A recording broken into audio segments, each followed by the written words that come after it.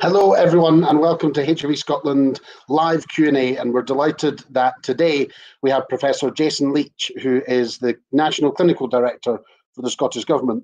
But before we meet Jason, I'm delighted to introduce to you my co-presenter, Dr. Nicoletta Polacek, who's the chair of HIV Scotland's board. Say hi, Nicoletta. Hi, everyone. So we're going to be joined by Professor Jason Leitch now. And then Nicoletta and I are going to take through some questions that have already been submitted. But if you do have any more questions throughout the course of the live stream, then please do just pop them in the comments and we will try and get to them as best we can. Hi, Jason. How are you? I'm very well. How are you all? Nice to see you. Not too bad, thanks. And thanks for taking the time to come and speak to us about HIV and how it interacts with the current pandemic that we're facing. I'm happy to do so. I may not have every answer, but I'll certainly do my best for you, and I'll tell you if I don't have the answer.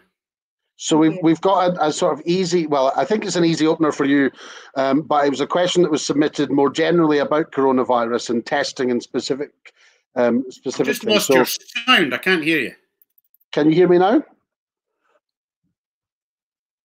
Hello. So I'll put the question up there. Why can't we speed up testing given some people have tested positive without having symptoms?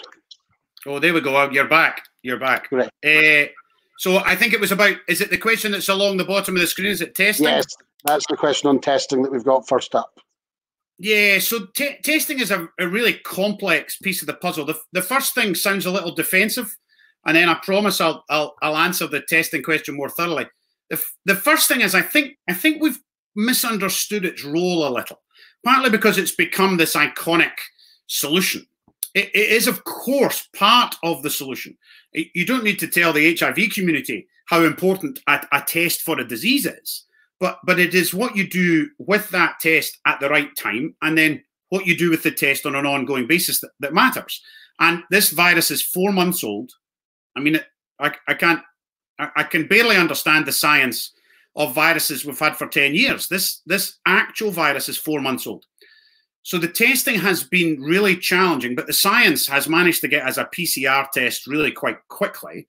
So we now have a test that tells you within a certain window of opportunity when you have the virus in your droplets. That's all it can do. It finds virus in your saliva, basically, and it can't even really yet do much about volume or really detail. It can't do genetics of did I give it to you or did you give it to me? It's virus, yes or no. That's the level the test is presently at. And that's really helpful if you've got people with disease, with active symptoms. It's not quite so helpful with pre-symptomatic people, but it helps a little, just a little. And it's of almost no use at all for screening. It finds some asymptomatic people, but almost none. So this very informed community know the difference between antigen testing and antibody testing, meaning the immunological response. And that response is what we're after. And that will only become possible in the next little while. You can buy an antibody test on Amazon. It finds the antibodies in about 15% of the cases, so don't waste your money. But one is coming in the next few weeks and months that we will be able to use. So we've expanded testing quite dramatically in the last 3-4 weeks. We now do all key workers. We're going to do all over 70 hospital admissions. We're going to do every care home admission. And then gradually, and the most exciting thing I think is on the way out, we'll have to do much more testing and tracking. That will be where testing will go next. Thank you. Nicoletta's going to ask the second question. Yes, I have a question here from a woman in her late 50s. She works in residential care and she's been working in residential care for a number of years. She has COPD and otherwise has good health. She says she's part of the sheltered group. And the question is about, would I be able to return to work if the appropriate PPE is in place prior to the 12 weeks isolation period? So that's a fairly odd story. So let's deal with the shielded group and presume she's in it. From that history, she wouldn't be shielded, but there may be other things going on. Shielding is very specific. It's 160,000 people We haven't done it lightly. Shielding is hard. The letter that we had to write to the shielded group, I didn't like writing it. It basically said, cut yourself off from the world for 12 weeks. I mean, it wasn't a pleasant thing to tell people to do. I've got some friends in the shielded group who have had solid organ transplants, some bone marrow transplant people. It's tough. It's really tough. So you don't want to be in the shielded group if you can avoid it. But of course you want to be in it if it's the right place to be and to protect yourself. The shielded group initial letter says 12 weeks. We will tell the shielded group what happens after the 12 weeks. And that will depend a lot on where we are in the curve of the virus and our ability to protect that group on the way out. But for now, anybody in the actual shielded group, important not to confuse it with the next group down, which is the group of pregnant women over 70s and those who get the flu vaccine for health reasons, who aren't shielded. They're taking social isolation very seriously, but they are not shielded. That group, there is a possibility of them going to work. The shielded group, definitely not. So the next question we've got is one for after we've dealt with this pandemic, which is nice to think about when this is all over. I wish it would come. Do you think a public health campaign for something like HIV should be either the responsibility of the Scottish Government or the third sector, or a partnership of both, to do something similar that we've done with coronavirus over these past 4 months? It's an interesting question. My instinct is always not being a content expert in your particular area, although I have actually used the HIV epidemic in the 90s as an example a little in this work, because I was there. I was a surgeon. I was a dentist and then an oral surgeon during the late 90s, a trainee surgeon, a lot younger than I look now, let me tell you. And I lived through both the stigma, the unknown, because we didn't know what we were dealing with, in inverted commas, and all of the PPE challenges then that a smaller community understood, transmission challenges about what HIV was and what the virus did and what it didn't do and how we managed all that. So actually, I've gone back in my mind to some of those really, really challenging conversations I had with patients and families when we didn't really know what we were dealing with. And I think HIV gives us some really good examples of both research and treatment, but also how you try and change the public's view of a disease or a condition.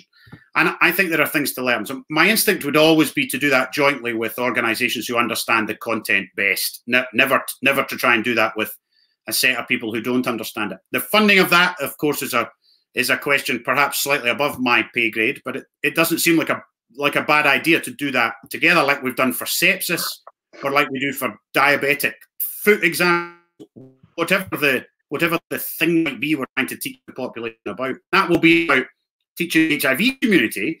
Also, I think about teaching the population what it is now in 2020 to be HIV positive. What does that mean, and why is that different from 1995? Yeah, absolutely. Nicoletta.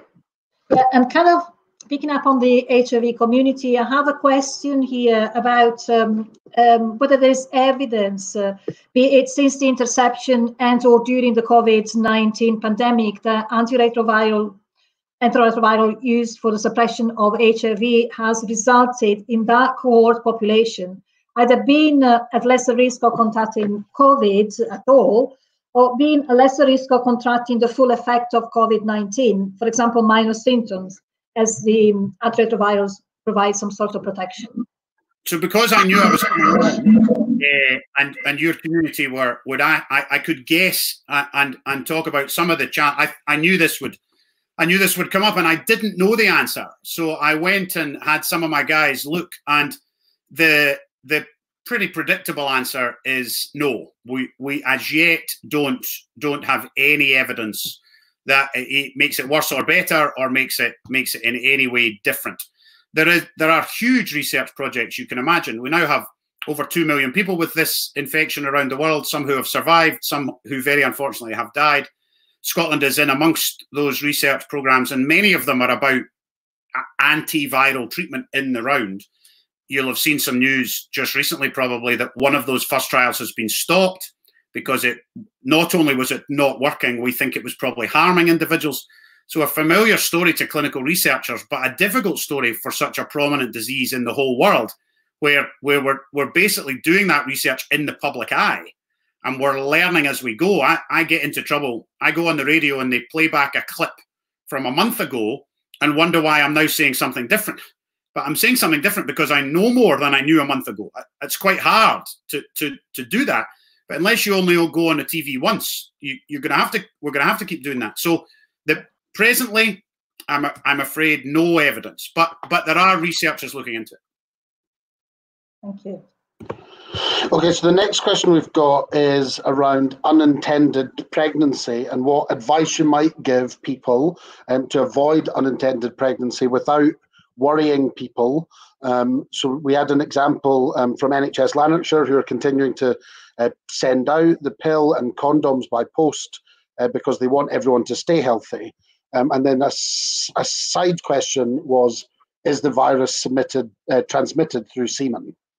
We don't believe so, but again, we're not completely sure. So the rules are the same as they were before the virus. If you don't want the pregnancy, it's not rocket science to work out how to stop the pregnancy, but you don't have to stop pregnancy because of the virus. Does that make sense? Maternity services are safe. Obstetric services are safe.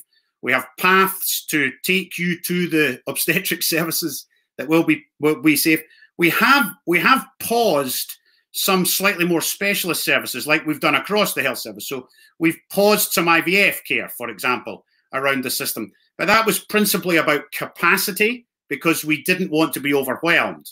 So we moved nurses around, we changed clinics over. As we come out, some of those slightly less acute things will restart.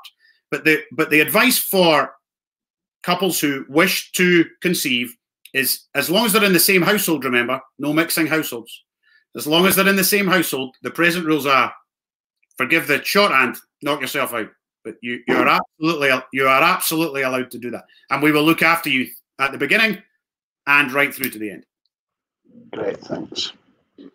Nicoletta. Right. I have another question here, which is in relation to PrEP. Scotland, as we know, is leading the world in PrEP availability. But now we need better flexibility to reduce footfall into clinics. So the question is directly to yourself. Would you support our move to self-sampling for STIs, and particularly help change the guidance that PrEP can only be obtained directly from a sexual health clinic? Better access by community pharmacy and GPs who are willing, while specialist clinics focus on oversight of systems. So my answer is a little generic rather than specific. So my advice generally is to involve people, patients, clients in their own care as much as you possibly can, while still keeping the system safe. Particularly if those patients, like they conventionally are in your community, very, very informed. So I am a big believer in giving as much of that control out to patients and families as you possibly can, from diabetes through to HIV care, through to every other disease you can think of. The balance to that is you have to make sure that's done in an equitable way, because some communities are more vulnerable than others, don't have access, don't have health literacy, don't understand what that is to do. So in a balanced service, I am all for giving that away. Now, the specifics of what this question means, I would have to take advice from a non-oral surgeon and go to somebody with HIV expertise and patient groups to work out what the balance of that might be for your particular set of challenges. But in the main, I think give that power away as much as you possibly can. I think people understand their bodies and their disease better than I ever can. Great. I think one of the things we've seen recently is that because we want people not to go into clinics for something like PrEP to prevent HIV, is still that sort of wariness about when this all is over.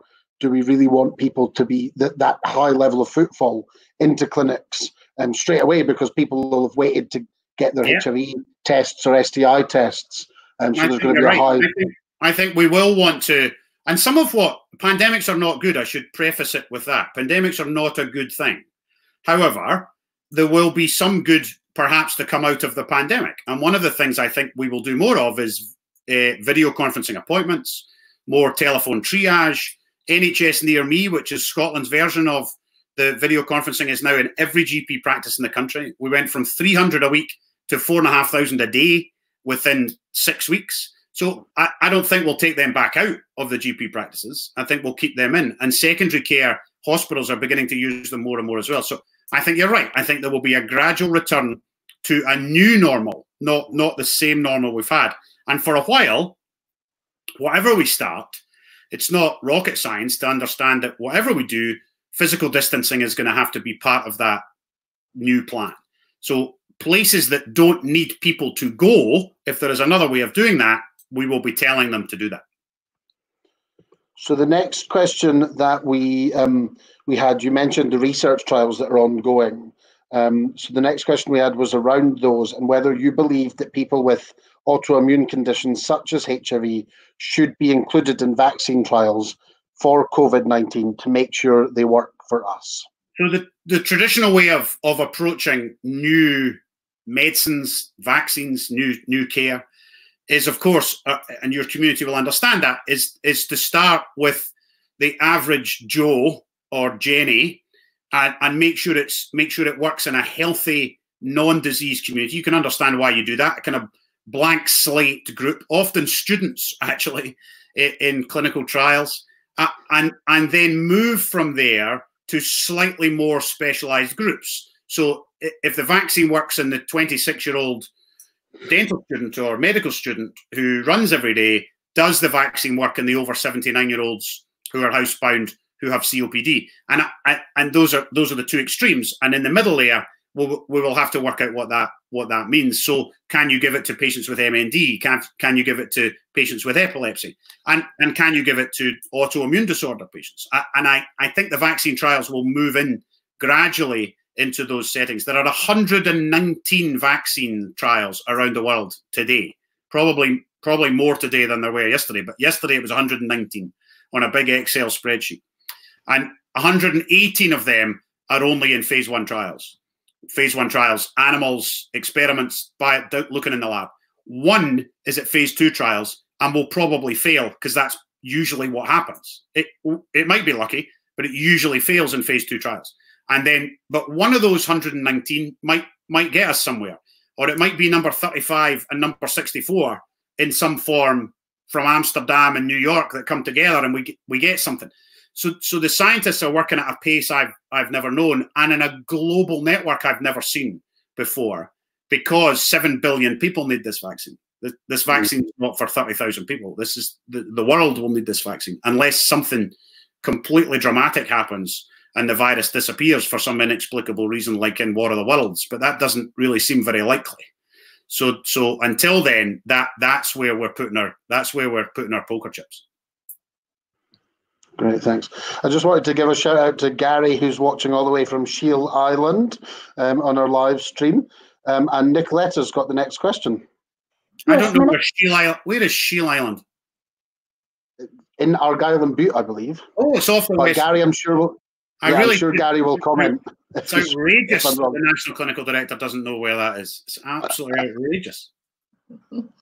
My next question, straightforward to the point. When is it safe to have sex again?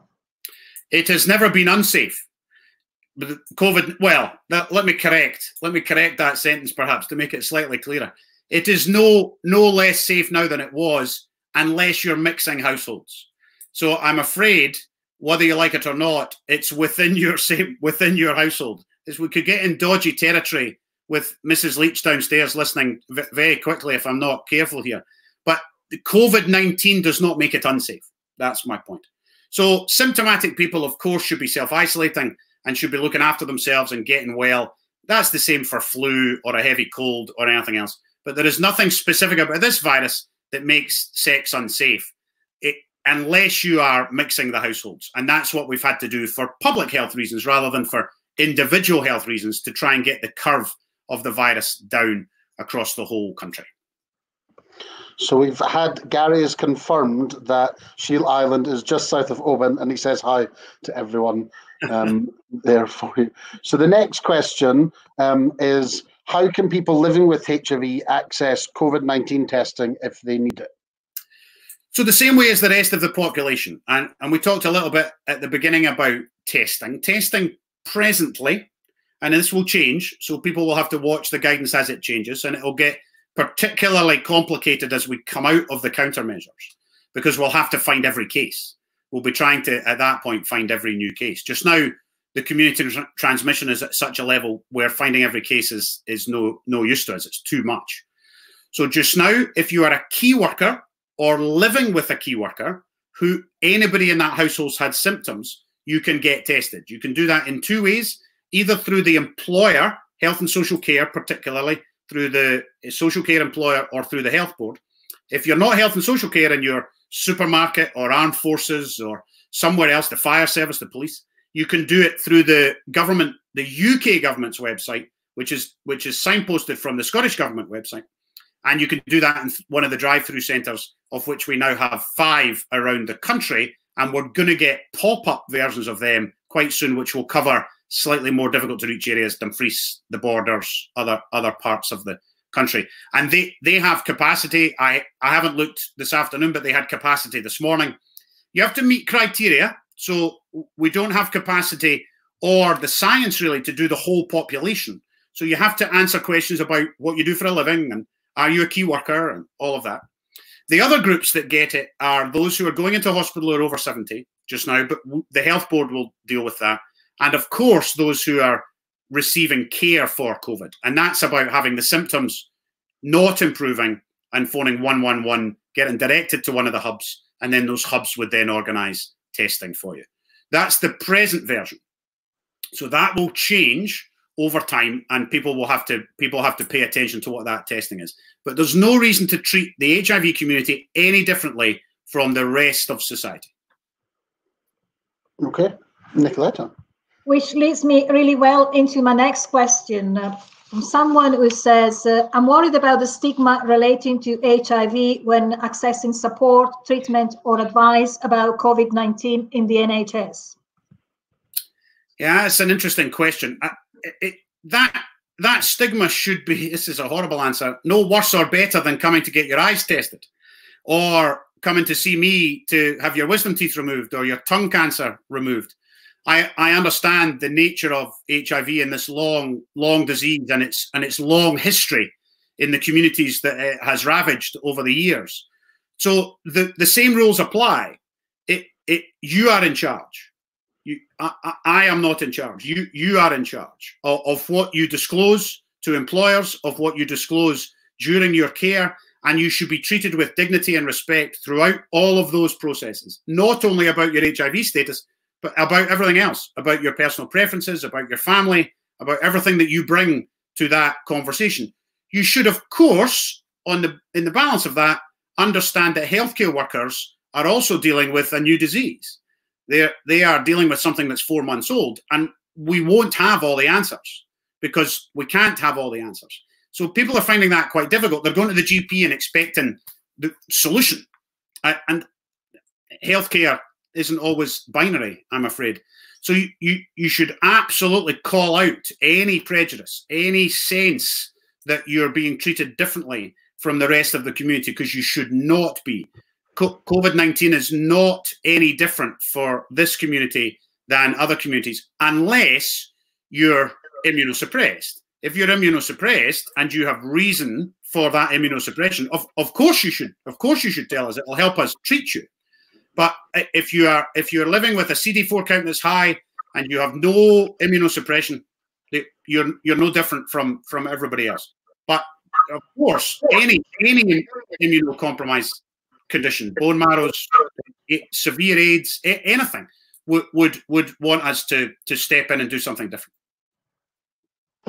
You mentioned, the stigma around HIV, and obviously in the past, Jason, you were a dentist.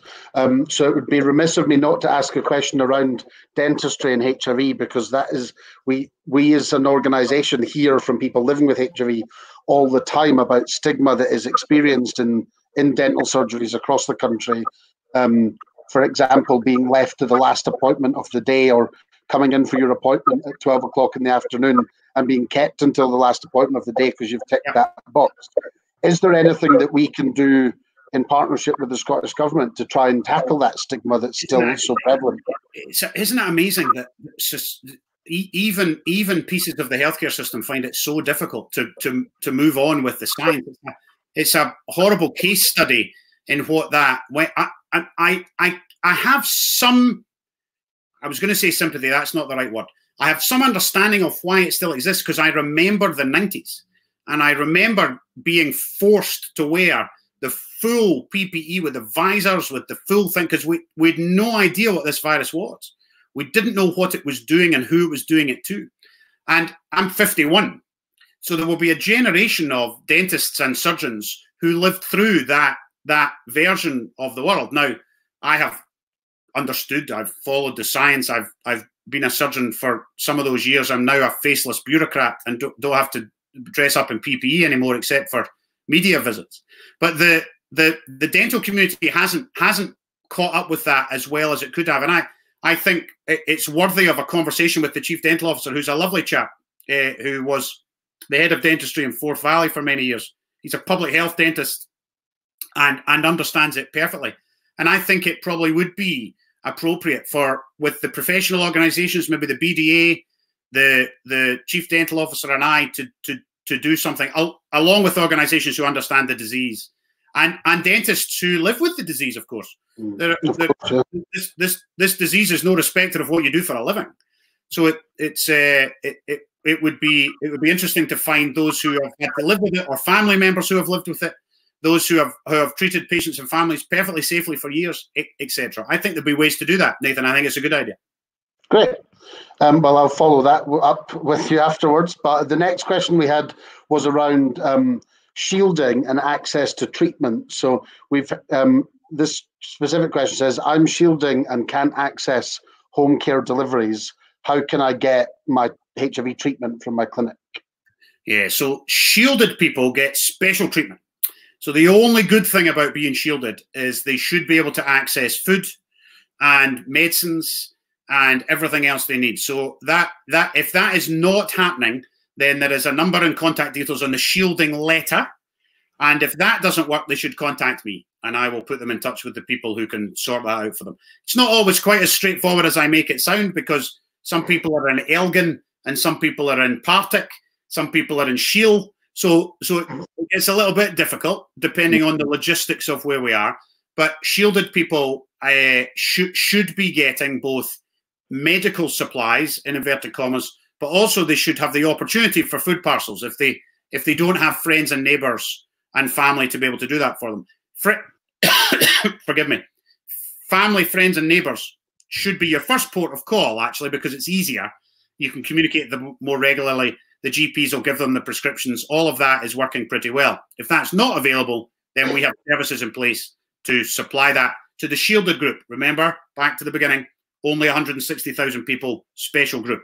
The next group down, 1.6 million people who are in the high-risk group. They have a phone number they can phone, which is 0800 111 4000. I don't have it right in front of me. I shouldn't say it out loud unless I'm sure.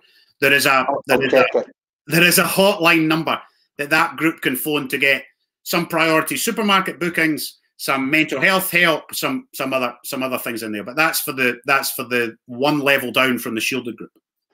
And just a note for anyone that's watching: if you are having a difficulty accessing treatment, or you're too wary to go to the clinic, organisations such as HIV Scotland, Waverley Care, and the Terence Higgins Trust have all got mechanisms in place to use volunteers to get that treatment to people that need it if it's not within that shielded group or the extra support. That's great. So that speaks to the importance of organisations in supporting. I a conversation last week with the MND Society and Doddy Weir's group, and the amount of voluntary work that they have managed to put in place at real pace to help their community has been absolutely terrific. Yeah, within the first week of the coronavirus outbreak, HIV Scotland, I think, provided something like 15 hours of direct telephone support and advice to people living with HIV who phone just not knowing what to deal with. So I think there's lots of organisations. You're better at that than us. Nicoletta, you've got a question. Yeah, my next question is about how can I keep positive mental health during the lockdown? Yeah, isn't that tricky? That's a whole population question. There's some really good resource. So there's some really good stuff on nhsinform.scot. There's some really good stuff, actually, interestingly, on the World Health Organization's website. They've got some checklists for mental health. They've got some interesting advice. And then there's what you should do as an individual. And my instinct is that should be the same as you do normally. So for me, that's eating well, sleeping well, exercising, and trying to find some time with friends and family, things that re-energize you. So I am, if I'm honest, struggling for time. So I'm struggling to find time to read or watch movies. The nature of this job is a little bit insane, and I'm willing to pay that price for a few weeks. But I am taking some downtime. I do have family and friends who stay close to me and keep my feet firmly on the ground, make sure I don't get too excited about stuff. But I also think it's before COVID, I was spending quite a lot of time talking to populations about sleep being the big public health challenge of our time, and people underestimate its importance. Decent nutrition and the exercise allowance in the COVID guidelines is not coincidental. We put it there because we genuinely believe that exercise at all times is crucial, but particularly at times when mental health might be a big challenge. Those with mental illness, those services are open. And it's really important that people realise that we haven't shut down the mental health services. So what we're talking about in the main there is the vast majority of the population who are managing, who need some help because they're lonely or locked in and things feel weird. Those with intractable mental illness, that service still exists. So community nurses are still available, psychiatrists are still available, and people should not be scared to access those services. They may look a little bit different. We may have relocated them because of COVID cases, but they are still there. Great, thanks. We've got a question from Will on Facebook. Why did the Scottish Government recommend a face covering in enclosed spaces when the UK government hasn't as yet? It's a good question, Will, and I've answered it all day. So I've got it nailed down. Two things happened. So the first thing that happened was the science is developing all the time, and we're beginning to see what we believe to be pre-symptomatic spread. Pre-symptomatic spread. So most people, when they get symptoms, a little bit mild at the beginning. It's quite a slow disease. It doesn't happen very suddenly. And they often, self-diagnosis is a poor science, so they often don't know they've got symptoms. So it would appear that there are some pre-symptomatic people spreading. And they have to work quite hard at that because the virus has to be shed and then sprayed onto somebody who might be close or far away from you. So that's the first thing that happened. The science is suggesting there may be some pre-symptomatic spread. The second thing that happened is people are wearing them.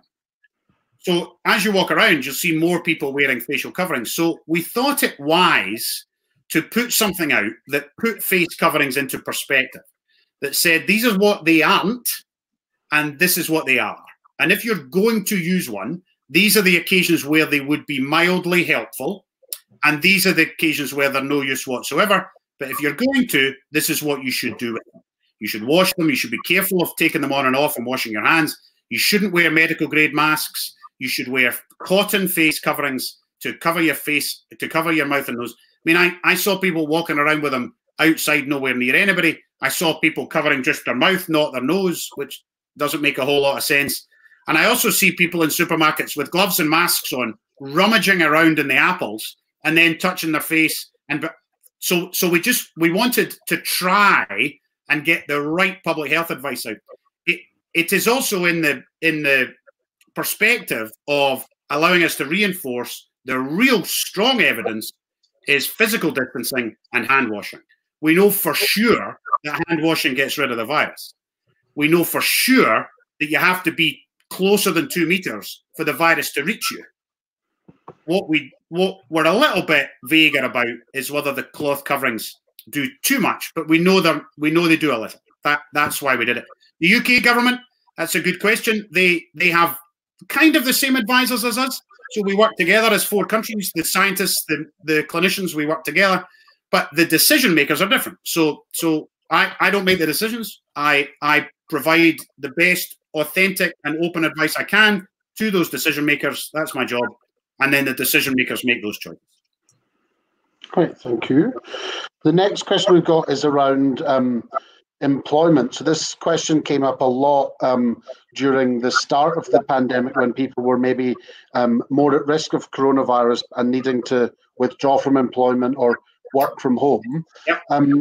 But now we've got people that might be starting to worry about when businesses start to open again, if and how they could disclose their HIV status if they are in those high-risk groups and potentially don't want to disclose their status because of that stigma we talked about earlier. Yeah. Do you have any advice on how to disclose someone's status or get round that so they don't have to disclose their status?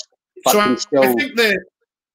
I think if an HIV positive individual is well and CD4 count high, not immunosuppressed, and controlling everything very well, then I think they can go back to work along with everybody else in the population, as long as everybody is following the guidelines that we're going to set. It's not going to be Tuesday night, everybody goes back to work. There's going to be, in fact, after you, I'm on a call with the STUC about what workplaces in the future might need to look like for a while. And they will have to be physically distanced. Outdoor work will go back before indoor work. Everybody will have to have hand washing and alcohol gel. I mean, the population could kind of write these guidelines already. So if you are well, I think probably we'll be more specific when we come out the other end. But I think you're like the rest of the population, and your disclosure is a matter for you. If you're worried about it and you want them to go beyond what they're doing for the rest of the population, then you're going to have to discuss that with your clinical team or occupational health inside your employer. If you are, forgive the shorthand, just for speed, if you are sick, then you shouldn't be going back to work because you will be at risk. And that will need a conversation with your clinical team that wouldn't be that difficult, actually, because if you are sick, you are a higher risk and you shouldn't be going to work. Then the disclosure, I think, is a discussion between your clinical team, your GP or your hospital team, and you and your employer. The protections in place now, I understand the stigma, but there are pretty good protections in place now against employers making very much of a meal of that. I'm sure there are examples where that still is handled badly. I'm certain. But the protections in place for your community are pretty strong from what I understand. There are a particularly high number of employment cases coming through, certainly from HIV Scotland's point of view. And I'd just again say for anyone that's watching, if there are employment issues, do come forward, because it's only when we know about them that we can help people and deal with them. And I don't mean to underestimate that in any way. So if we can help in the government as well resolve some of that, then of course we would want to do that. And maybe the pandemic gives us an opportunity to think about some of that a little bit. Great. Nicoletta, you have a question that leads on quite nicely from that. Yes. What advice would you give someone with HIV who has a low CD4 count when restrictions start being lifted again? So it kind of follows from what. Yeah, so I think that has to be a conversation with the clinical team caring for that individual and them and their family. So that it's not binary again. It's not going to be all in, all out. It's going to have to be a conversation about immunity and what that will mean. The challenge here, of course, is, I repeat myself, the virus is only 4 months old. So we're not absolutely certain what it does. We're not even certain what it does in July, never mind what it does for each individual person in July. So we don't know, for instance, if this virus is seasonal. Coronaviruses often are. So we don't know if it might disappear from here and reappear in Australia in August. We simply do not know. But I think anybody with a CD4 count that makes them susceptible to viral infection, it's not rocket science to suggest they may have to be protected for some time further. Those with a normal CD4 count, like the rest of us, I think can go about their business as usual once we start to remove those measures. Great. There's one question that's come through on YouTube was around we talked about HIV treatment being used as a treatment for coronavirus. There is a study in Spain at the moment that's looking at how tenofovir or the drug we use for PrEP in Scotland being used as rather than a treatment as a protection for coronavirus. And as yet we've not seen any real efficacy in that. Would you support that sort of view? Yeah, so there's no evidence of any of the PrEP drugs or the antivirals or anything else helping. In fact, the first antiviral study that got anywhere has had to be stopped because it was making people worse. So the science is so young that even the first few trials, and this is what always happens in clinical medicine, you try stuff and then you think, oh, let's move over here again. We're just doing it much more visibly because it's in the public eye, because it's the only story in the news all over the world. But there is nothing yet. I'm hopeful, but not because I have any actual science in it. I'm hopeful that because of the nature of what we're doing all over the world, something will come. We will find either an old drug or a new drug or an existing antiviral or something that might slow progression. That seems to me to be the most likely thing to find first, rather than a prevention drug or a vaccine. I'm hopeful that we might find something that slows it down in some way, particularly in the vulnerable, who proceed quite rapidly to pneumonia, and then that's what kills them. So in that bit, it would be good to find a treatment drug that would at least give the body more time, because all we're doing in intensive care just now is supporting the body to recover. We're not treating the patients in any way. We're just supporting their own bodies to recover. So if we could do something in there that would help them to even just to buy time for their own immunity to fix it, then that seems to me to be the most likely area of early science. Then there might be preventive stuff to stop people getting it. And then finally, there will be vaccine to stop everybody getting it. All right, so Nicoletta's got one of our final questions. Nicoletta. Yes. Should health boards continue to show a commitment to patient involvement, especially for people living with HIV, through appropriate funding of local groups to ensure they're not out of pocket? So point number one, for sure. So my proper job is the quality of the health and social care delivery system, and person-centered care is I've got a big department of person-centered care. We're the people who did the open visiting. We're the people who do what matters to you. We're the people who fund and pay for Care Opinion, the open source website to allow patients and families to respond in real time to their care. I could not be a bigger champion of patient and family involvement, both in their individual care, but also in improving everything that we do. In resource terms, that's tricky because we need the third sector to help us with that. And my unit helps fund the Alliance, who do that at a Scottish level, and then individual grants to smaller organisations.